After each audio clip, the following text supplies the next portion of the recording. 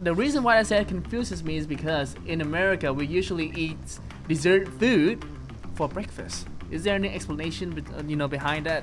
But everything else that people consider to be, American cuisine has its roots somewhere else. I don't even know. Cinnamon buns that come from heaven. Yes, they're too good. That is they're the too good. So, and are you seriously gonna make me eat and drink all of this? This is all for you. Okay. I've had it. I've had everything on Give the me a menu second. before. I think I need to do a little bit cardio. Yeah. I need to I was gonna say jump up and down. I'm gonna make up the cardio I'm gonna eat today. I don't know why. Okay, how am I gonna eat this burger? How am I gonna do it? All right, everybody. Today's guest is a real American. His name is Brad. He's a co-founder here at Eddie's. Thank you very much, Huy. Great to have you. Welcome to Eddie's. Right. I've got a feast for you ahead. I can't wait. Let's go.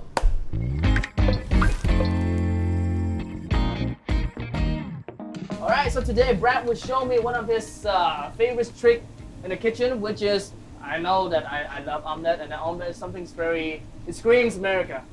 So tell me, what's the secret that I can make a fluffy omelet? Okay, so usually when you're making an omelet, Yeah. as you know, it consists of eggs and milk, seasoning, and ingredients. Yes, which is what we have here. We have eggs and everything here. If you're really looking to impress people and make a special omelet, Yeah. there is a secret ingredient that you can use, and that secret ingredient is right in this bowl here. What is this? It's like buttermilk. What do you think it is? I know, it's What does it smell like? buttermilk, no? I don't know what it smells like. It Maybe. smells like pancake. That's exactly Pancake mix. Right.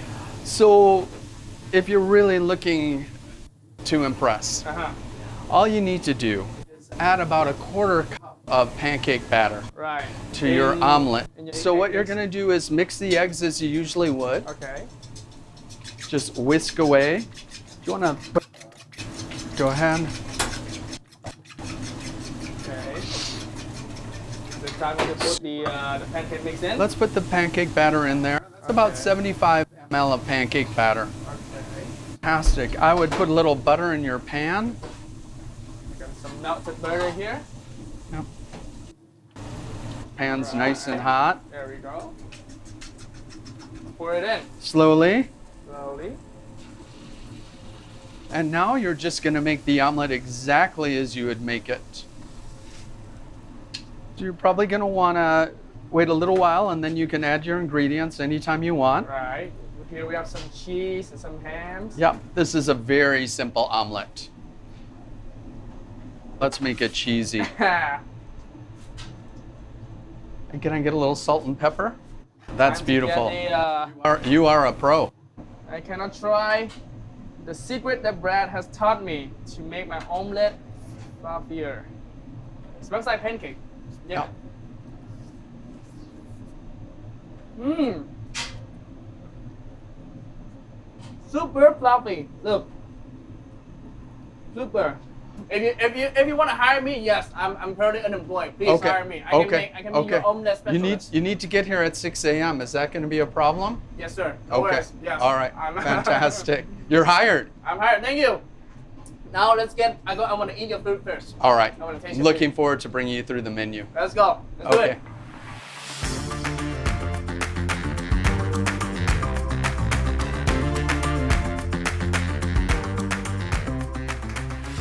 All right, Brad, what I'm seeing here is I don't know how to call this. This is a platter. This is a breakfast platter. Please tell me what's in this. So this is our breakfast sharing platter for two. So I'd call it a quintessential American breakfast. Right. The center is the biscuit and gravy. Biscuits and gravy are really a southern breakfast item going back to the early 1800s. And it was kind of a staple of an American breakfast in the South. And here are cinnamon buns. Eddie's world famous cinnamon buns. Whenever I mention about American breakfast, sometimes it confuses me in a way that you can see there's pancakes here, you can see there's cinnamon buns here. These are the type of food that usually eaten as a dessert. The reason why I say it confuses me is because in America we usually eat dessert food for breakfast. Is there any explanation behind that? I think the American breakfast, it's very much features more sweet items along with the savory, so you get the mix of the two so you can eat more. Because if you're only eating savory items, eventually you get tired of eating those items, right? Yeah.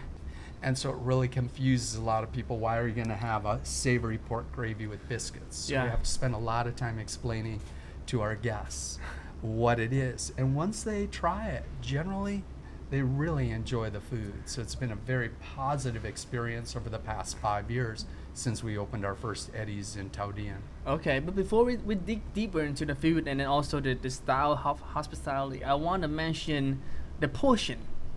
I mean, we're not used to huge, gigantic portion and high in calories like this. I mean, we Vietnamese, we eat, I would say relatively, the meals are very light. So, did you have anything that you need to adapt when you come here to Vietnam and you're trying to bring this American portion here to the Vietnamese eaters? So it's a great question. Yeah. And what we really say, it's American style food, but we do serve it in an Asian way. We take a lot of care in explaining that the portions are American size. We'll cut things in half. We'll cut them in thirds. Whatever's going to make the customer and the guests feel most comfortable, we're going to serve it that way. What I've had to do with some items, I'm not going to change the portion sizes. I can see a lot more food coming up. Wow, what are those? Okay, then let me get that. It looks very sexy. Now what I see is a beautiful sandwich here with some onion rings. What is this? So this is called a Reuben sandwich. The Reuben sandwich. Yeah.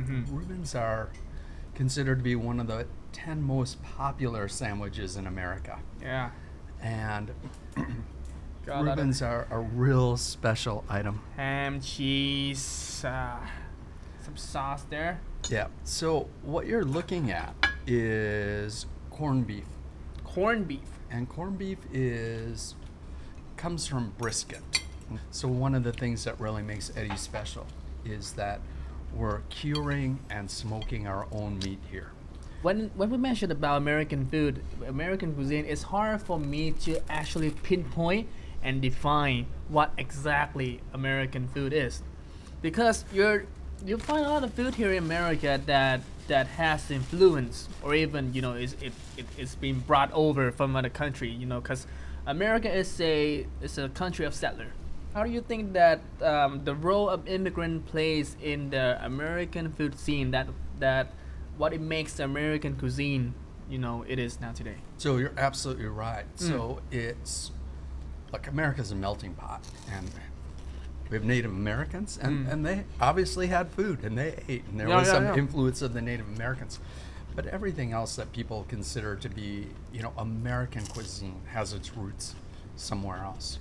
After World War II, everything changed in terms of the American food culture and the American food scene. And a couple influences. So one was, you had, let's take pizza. So you had American servicemen stationed in Italy. They got a taste for pizza. They would never have eaten it necessarily back in the States, right? So they come back and they really love this food. And so this food that was more common in the immigrant populations then starts to gain popularity in the general population and spreads from places like just in New York all across the country, right? But you're right, almost every type of food I can think of has some origin in another culture. And sometimes the origin goes way back, and it could go back to Greek times or even Latin times, right? And then each region in America kind of made that food their own. So it's not a stagnant. American cuisine is far from stagnant. It's constantly changing. Okay. And that's what makes it very exciting. Yeah. Also. And what if you have to name one dish that does not have an influence from the settlers, that are that was like heavily originally American? What would that be? It's almost impossible to think of any food. Yeah. That is really American in origin. This next dish we're gonna try here, okay, which is clam chowder. Clam chowder? Clam chowder, believe it or not, clam chowder seems to be about the only food that I could think of that really has its origins in America. Okay. And the story goes back to the time of the early colonists, right? And so clams and seafood were very plentiful around New England and that area. And the story goes that the Native Americans introduced some type of seafood stew, including clams, to the settlers. And so this dish might just be the most original, right? Who would have ever thought? Yeah. Right, that clam chowder. Right, you might have thought it came from Europe. I thought this was like a French dish that was introduced to America. This, I have no clue. Again, what I know about food origin stories is there's always 2 or 3 stories, right? It's really hard to identify, like, who was the first one. We didn't have the internet, right? Exactly. You're right. You didn't have people posting on Nobody Instagram writing down in stuff. 1920, right? And only a few, there are a few things that are very clear where they came from, but not many. I mean, honestly. Cinnamon buns, where do you think they come from? Cinnamon buns, it turns out, were the Swedes. But only in the 1920s and 30s. And so this is really something that came to America. Now, what did America add? America added the cream cheese, butter, and icing sugar. Right? And so that was the and of course we made them bigger. Right? Because everything in America is just bigger. Right? I didn't say better, but it's bigger. You mentioned one funny thing is that Americans somehow they always make things bigger, and they always make things creamier, more milk. Is that a common trait? Is that the American appetite that they just want to eat more? They want to eat creamier. It's a big country with big people. But look, food trends change over time, right? Yeah. But you're right. If you had to kind of describe American food, I think comfort. Right? This is one of the key components is comfort. And then very much meat oriented and predominantly beef. And then dairy, so butter and cheese. These are things we really have an abundance of in America. We have a lot of cows in America. And food in America up until very recently was inexpensive compared to other places in the world. And when you have inexpensive food, what happens? People tend to eat more. Eat much more, yeah. Right. Is there anything that on your menu that really screams out America, and then it has all the characteristics like you said? It's big, it's high in calorie, it's very meaty. Anything that you want to introduce me to? Yeah, I have a special item coming soon. Yeah. We've designed something new called the Barnyard Burger. Why is it called the Barnyard Burger? Because it has just about everything we could imagine from a barnyard on the burger. All right, I don't know. I'm lost of words. I don't know how to call this thing. It's like a tower. I don't know. What is this? So this is the Barnyard Burger. Right. And as I said, so it starts with crispy chicken, cheese, flame grilled chicken fillet. I can see some beef patty. I can see some bacon, some hash brown, some eggs, a little more cheese, some bacon, and lettuce, buns. Tomato. Right. I see some drinks here. I can see some milkshake, but there's some bacon on top. Right. So this is one of our really famous milkshakes, and this is our bacon maple milkshake. And here again, how we're talking about breakfast, how you're surprised, like there's sweet things for breakfast. Yeah. Somehow or another, we like that sweet, savory thing. Okay. And sometimes putting things together that you would never expect to blend well together, they do really work well. So Eddie's isn't Eddie's. Eddie's is not Eddie's without milkshake. And are you seriously gonna make me eat and drink all of this? This is all for you. Okay. I've had it. I've had everything on Give the me menu a second. before. I think I need to do a little bit cardio. Yeah. I need to was gonna say jump up and down. I'm gonna make up the cardio I'm gonna eat today. I don't know why. Okay, how am I gonna eat this burger? How am I gonna do it? Please go ahead and grab an onion ring. You're a fan? I am a fan. All right. Okay, there we go. Cheers to all right. Cheers, man. Cheers. Let's go. Cheers. Cheers. Right. I'm having a hard time eating this.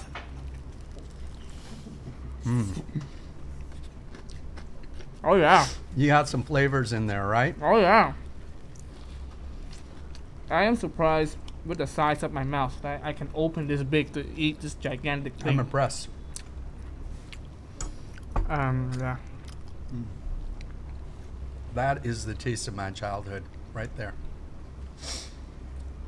Just for the audience at home watching Allah, this is what I'm doing for you, okay? I'm risking my health. I might be having a heart attack soon after this meal.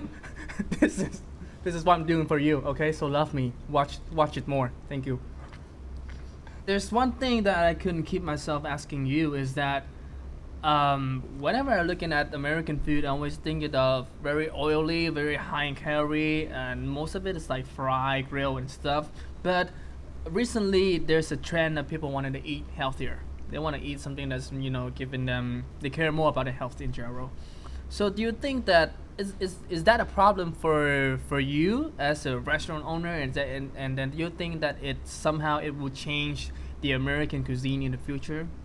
So I think it creates opportunities. I think, our menu isn't one menu, it's 3 menus, right? So we have the Eddie's menu, which is the standard menu, the Shelley's menu, which is a vegetarian menu. Ah, okay. And then we have our American Chinese menu, Eddie's Wok. Right. And on each menu, I always tell people at Eddie's, you can eat as healthy as you want, or it can be your cheat day place. I want to talk about something that it's your motto here. It's the diner / deli thing. What is it really? What is it? What is the diner? Hospitality that you're trying to aim at. I mean, you mentioned briefly about it. Can you tell me a little bit more? Sure. I think first we can define so Eddie's is actually 3 different restaurants in one place. So it looks like a diner, right? Yeah. This is classic 50s. Exactly. Red booze, stainless steel, check floor. Yeah. This is total diner style. Yeah. Right? Diners were something that started in the late 1800s, and they were originally like the original food cart. So they were horse-drawn carriages that would pull up in front of a factory in the late 1800s. Yeah. Right? And the workers would come out, and it was just inexpensive food to feed the workers. It then kind of morphed into pre-manufactured restaurants, mostly being built in the Mideast. Those are the ones that we think about with the stainless steel exteriors and the neon and the beautiful windows. So those are manufactured restaurants. And again, diner culture, kind of the heyday of diner culture in America was the 50s and 60s, again, going back to more automotive, people on the road, right? Yeah. Looking for a quick place to eat, Yeah. comfort food, Yeah. friendly service. Yeah. So this idea of hospitality and friendly service is really an American style. And let me explain what the difference is between service and hospitality. Okay? Good service to me means your order's taken right, the food's delivered in a reasonable amount of time, it's served in a friendly enough way, right? And you're happy. It doesn't interfere with your meal. Hospitality, the way we define hospitality, is a warm, friendly experience that you're going to remember. And that might just bring you back. Talking about food, even though I'm so full right now, but I still want to try, I want to taste some of your food that you mentioned is the Eddie's Wok. Eddie's Wok. American Chinese. Let's Great. get to it. Let's Okay. go. All right, so we're next to what you have to offer me. What is this? This is Chinese American food. Yeah, I know it seems kind of strange, right? Right. There's some fried rice. Please some help steamed yourself, rice, and right? then this is a kung pao Little chicken. kung pao chicken, Kung right? pao chicken. That the Americans tend to eat their Chinese food with steamed rice. And there's something like in the States, there's between Chinese restaurants and American Chinese restaurants, there's 40,000 Chinese and American Chinese restaurants in the States. That's 1 for every 8,000 people. It's still authentically American, truly American food. It's been the Chinese brought it to America in the 1840s, around the time of the gold rush. And this is the history of American Chinese food. Right. And then it so turn of the century, again, early 1900s, Chinese food started to become more Americanized. If you were kind of like a worker and didn't have a lot of money, you couldn't necessarily afford to go eat at Cat's Deli. That was expensive back then, right? And not every restaurant would accept immigrants. Chinese restaurants, everybody's welcome. Tasty, exotic food that doesn't cost a lot of money, and a welcoming environment. And this is the story of how American Chinese food Was born. grew. Yeah. Right. Okay, there's one thing I want to ask you to conclude today's talk is that I'm very fascinated in one of the terms that we have used is that Americanized food. It's not only just, you know, the food in America, they've been brought over, it been, you know, influenced by other country, by the settlers, you know, by the soldiers coming back, but this Americanized food, meaning that sometimes it doesn't change the recipe, but it invented a new dish, per se, Kung Pao chicken. You cannot find Kung Pao chicken anywhere in China, even in Hong Kong, Taiwan, anywhere. This is purely an American dish. So what do you think about that? So what do you think about this term of Americanized food? Well, it makes it more palatable to a wider audience. I mean, this is really listening to the customer. Right. Okay, last dish, dessert. Let's go. Okay, ladies and gentlemen, everybody, this is the last dish I'm gonna have today at Eddie's. You know what people say? You always have room for dessert. So this is it. This is the cheesecake. Right. This is a New York cheesecake. New York cheesecake. And there's a difference, right? So New York cheesecake is a baked cheesecake. It's a richer, creamier cheesecake. And one of the requirements, it has a graham cracker crust. Okay, graham crackers don't exist in Vietnam, which means that, you know, we have our own bakery, right? So we bake all our own buns, bread, everything's baked in-house. Well, thank you, Brad. If there's something I learned today is that even though it's hard for people to pinpoint, to define what exactly American cuisine is, but you can see it at this way, is that American food it's got a little bit of everything. So it's a diverse, you know, it got influences coming from different countries, coming from different regions, and then they Americanized it, and that is the beauty of American food. Yeah, I think that's well said. It's a huge country. Yeah, there's something for everybody in America, right? Yeah, this is it. This is it. Well, thanks for joining me. Well, thank you, Brad. I had a feast today. I wouldn't say I had a meal. I had a feast today. I'm full, and I learned so much more about American food. And for sure, we'll come back, you know, to Eddie's. All right, thank you, Brad. Yeah, pleasure to meet you. Thank you. Yeah.